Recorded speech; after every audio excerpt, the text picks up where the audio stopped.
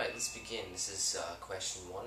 This question corresponds with the concept exponential graphs.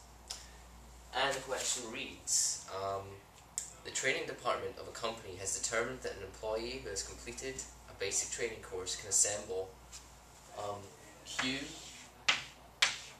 T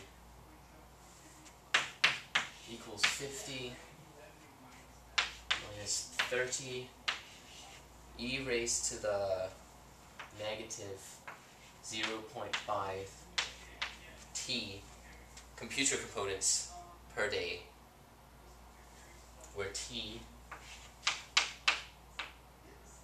is in months after starting work on the assembly line.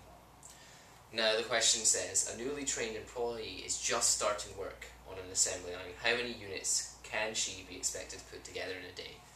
So if the employee just starts work, t is equal to 0.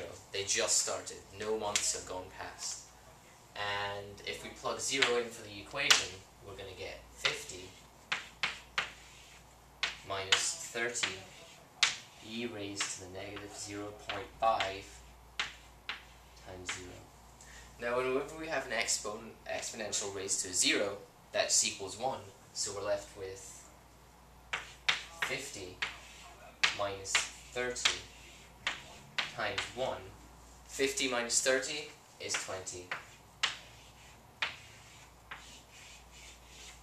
And that's our answer.